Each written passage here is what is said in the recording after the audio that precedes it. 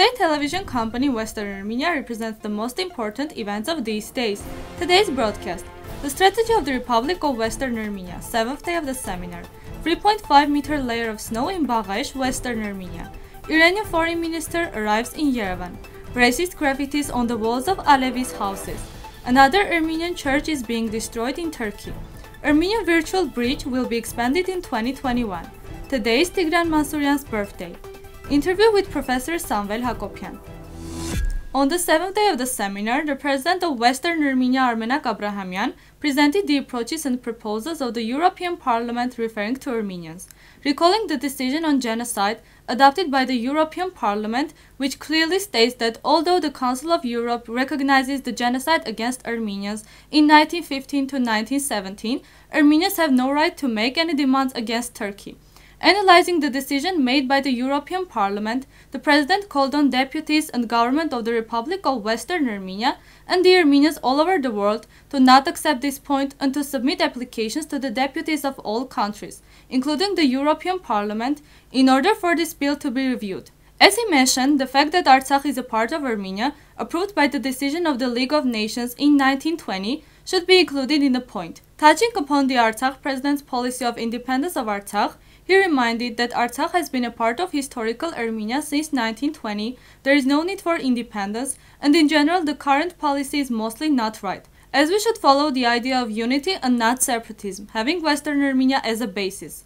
One of the statements of strategic developments discussed during the seminar says, "We must work to preserve the integrity of the Armenian state."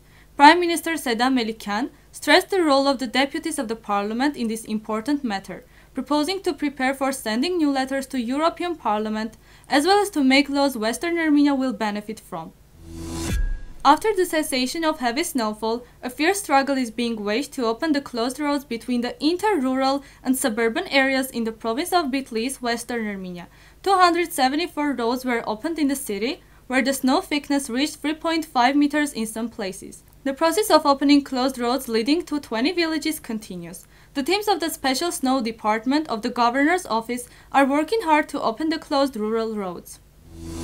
Iranian Foreign Minister Mohammad Javad Zarif has arrived in Armenia within the framework of a regional visit, the Ministry of Foreign Affairs of Armenia informed. He was met at the Zvartnot International Airport of the capital Yerevan by Deputy Foreign Minister Daghbashyan. Afterwards, the Iranian Foreign Minister met with the Foreign Minister of Armenia, Alevis.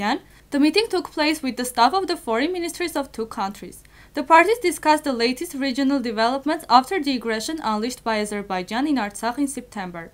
Iran is an important country in the region, and we respect Iran's approach to building its relations with its immediate neighbors. However, we would like to emphasize once again that only lasting peace, which addresses the interests of all, where there are no winners and losers, can lead to stability in the region, said Foreign Minister of Armenia, Alevis. Prime Minister of Armenia Nikol Pashinyan also received the Iranian Foreign Minister. The Prime Minister of the Republic of Armenia stated that we can further strengthen and develop our cooperation and achieve peace and stability in our region with mutual efforts. Earlier, Zarif was in Baku, then in Russia. A visit to Georgia and Turkey was also planned within the framework of the regional visit. Unknown people left an X sign and an Alevi inscription on the walls of 5 houses belonging to the Alevis in the Baghesh district of Yalova, Turkey. An investigation has been launched based on the incident. Photos of the post were shared on social media. St. Taras Armenian Church was destroyed in the western province of Turkey, Kütahya. Human rights activist Arlet Natali Avazyan made a note about this. He is known for his sharp criticism of the Turkish authorities. Ermeni Haber reports, "Do you have no respect for history? Will you ignore the existence of Armenians in these lands by destroying the history of Armenians?" the human rights activist wrote. St. Taras Church was built during the reign of Sultan Murad of the Ottoman Empire. Although the church was demolished during the Jalali uprising in 1603, then it was rebuilt. The church once served as a hall for ceremonies and then was completely closed.